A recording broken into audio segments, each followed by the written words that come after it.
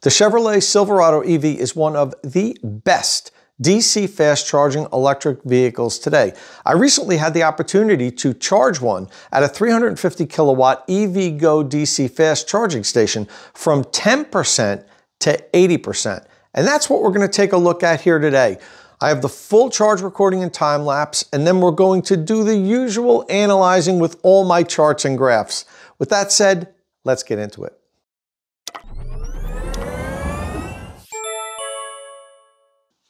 So I recently had a Chevrolet Silverado EV on loan from Chevrolet for about a week. And in that time, I was able to do my 70-mile-an-hour highway range test where it finished up with a whopping 441 miles. I also had the opportunity to do a couple DC fast charge recordings, once from 0 to 100% and another one from 10% to 80%.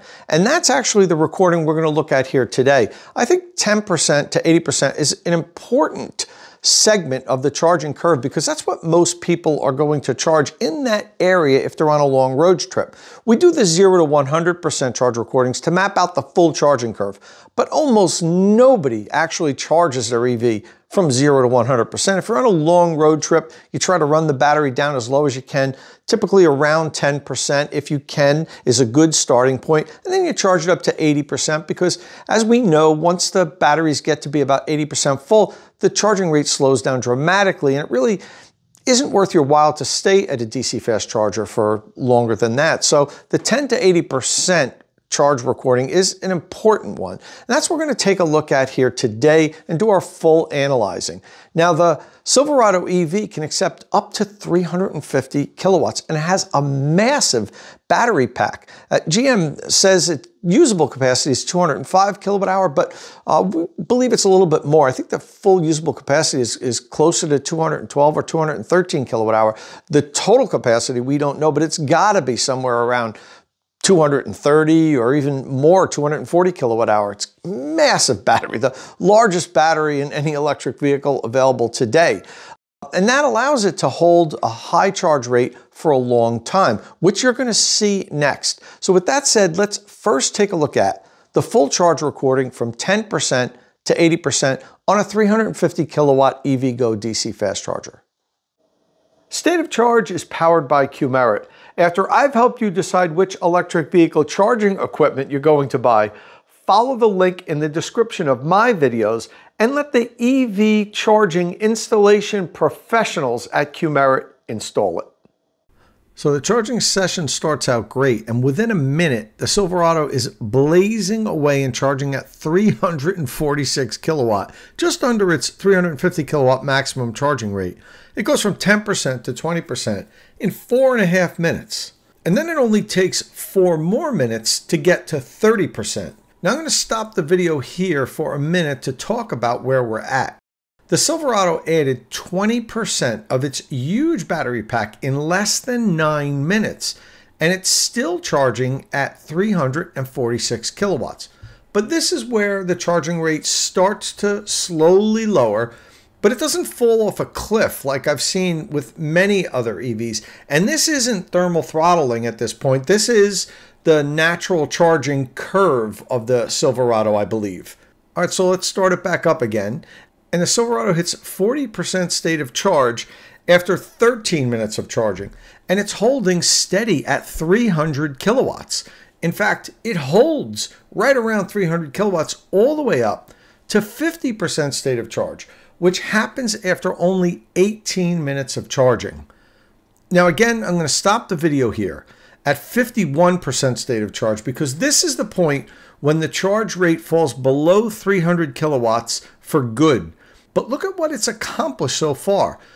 We've added 100 kilowatt hour and 41% of the massive battery pack of the Silverado in under 19 minutes. And that's good for about 180 miles of highway driving, which in my opinion is excellent. Okay, let's start it back up again. The Silverado reaches 60% state of charge in 23 minutes. But now we're only taking in 217 kilowatt. We hit 70% state of charge 9 minutes later at the 32-minute point, and now the charging rate is down to 163 kilowatt. 80% state of charge comes 8 minutes later, which was actually a little faster than it took to go from 60% to 70%. And that's because the charging rate began to climb back up for a while. And it actually peaked at 188 kilowatt for a bit. So I finished up the 10% to 80% charging session in 40 minutes, with the charging station dispensing over 166 kilowatt hour. Now you may notice the screen says that the session ended at 79% state of charge, not 80, but that's because there's sometimes a lag between the actual state of charge on the vehicle and what the vehicle sends to the charging station. The Silverado was set to charge to 80%, and when it reached 80%, it stopped charging before it notified the charging station that it actually reached 80%. And just to be certain, I confirmed in the vehicle that it was indeed at 80% state of charge. So that was pretty impressive.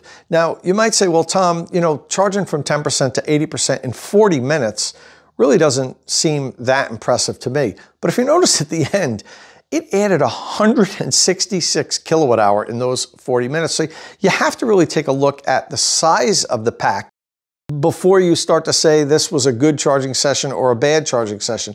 Now, there's a lot of EVs out there that can go from 10% to 80% in much shorter than 40 minutes, but none of them are going to add 166 kilowatt hour to the battery pack in 40 minutes. So in that right, the Silverado is a charging beast.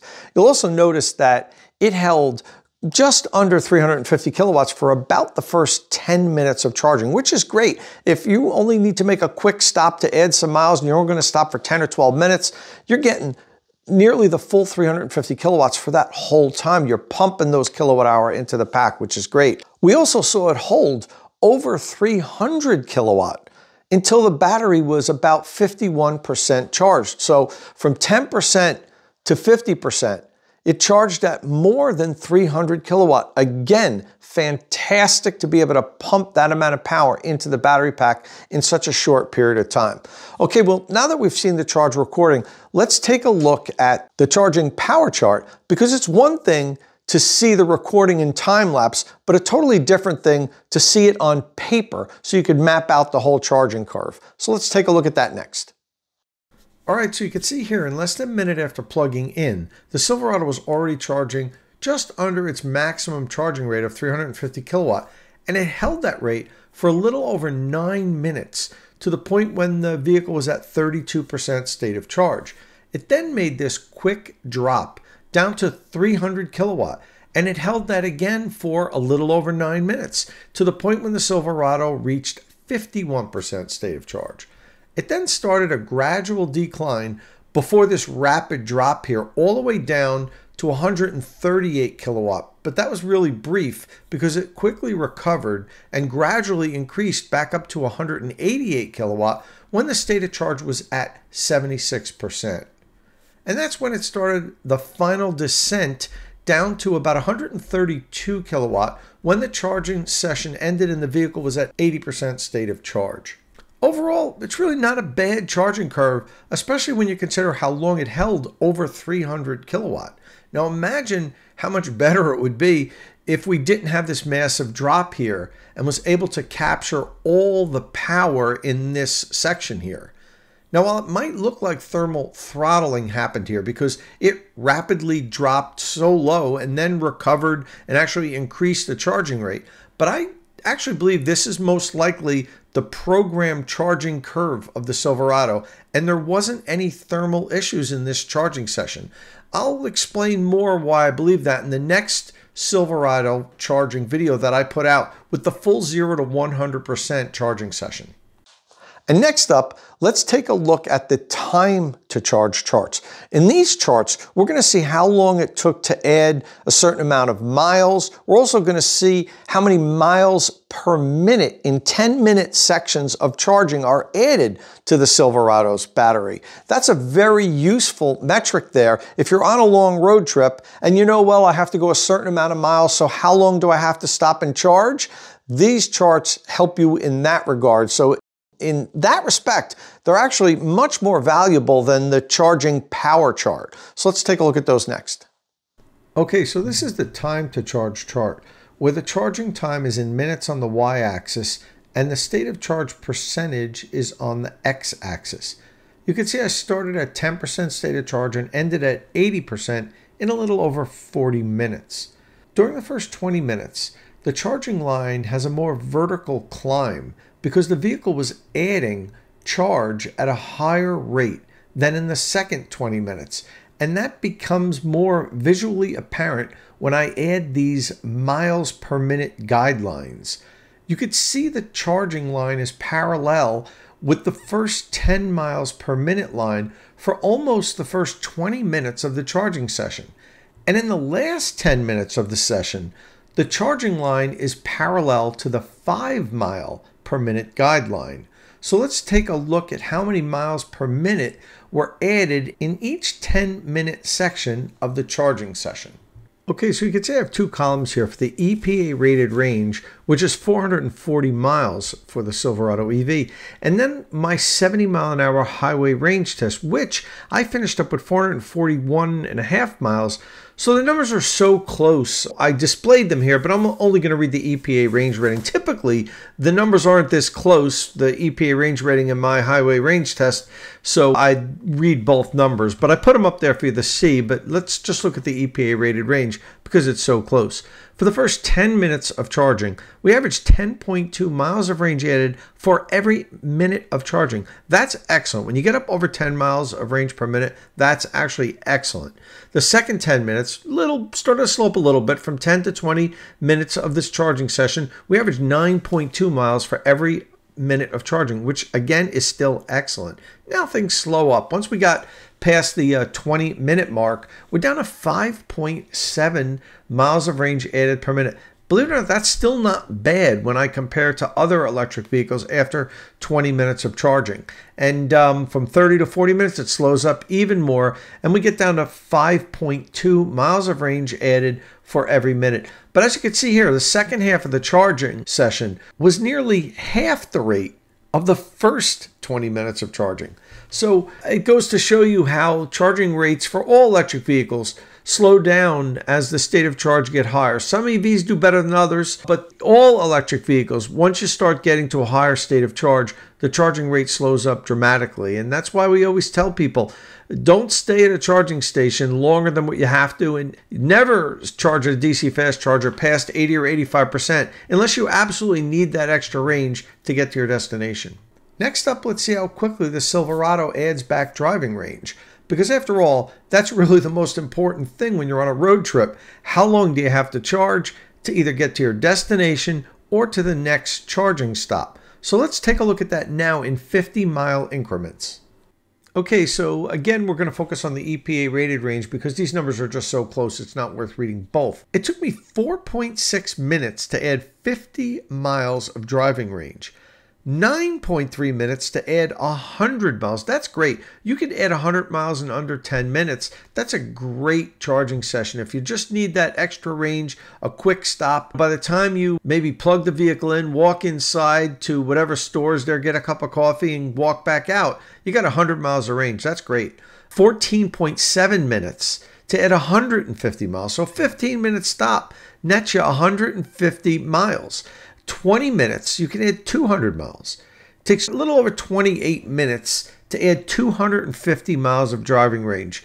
And then it takes under 40 minutes, 38.5 minutes, to add 300 miles of driving range. Many electric vehicles won't even go 300 miles on a charge, particularly on the highway. But with the Silverado EV, less than a 40-minute stop. As long as you plug in at a very low state of charge, you can add 300 real miles of driving range. Okay, and finally, if you haven't heard enough data on the Silverado's charging, then this last chart is definitely going to fill you up. Now, this is my master charging chart. In this chart, we have on the y-axis the starting state of charge, and on the x-axis the final state of charge. And these boxes represent 10% state of charge. So if you look at the first active column, that's a starting point of 10%. So when you go from 10% to 20%, then the next box is 10% to 30%, then 10% to 40%, and so forth. And then you can even look further down the chart at the other columns. You can start at 30% and go to 40%, or 30% and go to 50%. And each box has a number of data points for that specific section of the charging session. Each box shows the time it took to charge for that section. It shows what percent state of charge was added in 10% increments. And it shows the added range according to EPA range rating. The average power, which is the average kilowatt draw during that specific section of this session, and also the amount of kilowatt hour added during that section. Now, I'm not going to go through all these boxes here. What I am going to look at is the box on the lower left-hand corner, because that final box in the corner there represents the entire charging session, because I started at 10% and I finished at 80%. You can see there it took 41 minutes. We added 70% of the battery, which was 308 miles of range. The average amount of power we took in during this whole session was 249 kilowatt. That's really amazing. We averaged 249 kilowatt from 10% all the way up to 80%. That's a great average power draw and better than a 1C charging rate. I think this is a valuable chart because you could look up your starting state of charge point and see how long you need to charge to add a certain percentage of state of charge or driving miles.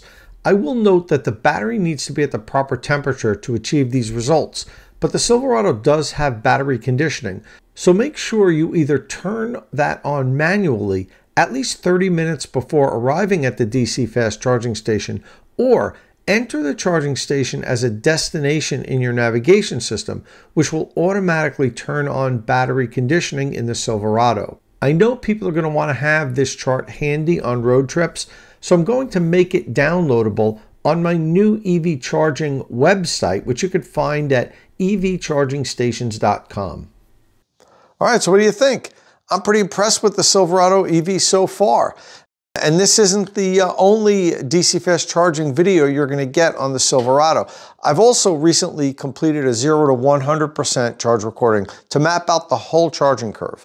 And in a week or two, I'm going to post that video. And then I'm also going to compare it to the 10 to 80% charging session that we did here today. I'll put them both on the same chart so we could see if there's any similarities, if it's a consistent charging curve, which is important to me. I like when EVs offer consistent charging curves. When General Motors first came out with the Ultium platform, with the Hummer EV, I did a whole bunch of charging sessions and it was all over the map. But it seems like GM has the software down pat now, and we're getting repeated charging sessions and a consistent curve that doesn't appear to have any thermal events, at least in the 2 sessions that I did, which is really good. I figured that they would get this put together. I think they kind of rushed the Hummer to market, and the charging software just wasn't ready yet. And I'm not the only one that said that. A lot of people said it's just all over the map, tons of thermal derating and so forth, but it doesn't seem to be a problem with the Silverado EV. And I mean, you know, we added 150 miles of driving range in was it under 15 minutes? We added 250 miles of driving range in under 30 minutes. And that's really all you can ask for a big 4.5-ton brick driving down the road. To be able to add that much range that quickly, it's a good sign. And I think Silverado EV owners are going to be really happy with it. I wish my Lightning charged this well. You know, it doesn't charge nearly as well. And I seem to manage fine whenever I go on road trips. So Silverado is going to do pretty well with road trips. Well, that's all I have here today. As I said, I'm going to have another video coming out pretty soon with the full charging curve, and we'll do some comparisons. But hey, color me impressed. The Silverado EV charges exceptionally as far as I'm concerned, and GM needs to get some props for putting together a very good charging system with the Silverado EV. Now, I know the battery is huge, and that helps, but we did average more than a 1C charging rate for 10 to 80% session. I probably won't for the full 0 to 100, but we'll see once I put that all down on paper. But you know, the Silverado EV adds back miles like a champ, and Silverado owners are going to be happy with that when they get on the road and start towing and doing all that truck stuff where you need to add back range as quickly as possible. So listen, if this is your first time here at State of Charge, please hit that subscribe button and ring the notification bell so you don't miss any upcoming electric vehicle news and reviews. And as always, thanks for watching.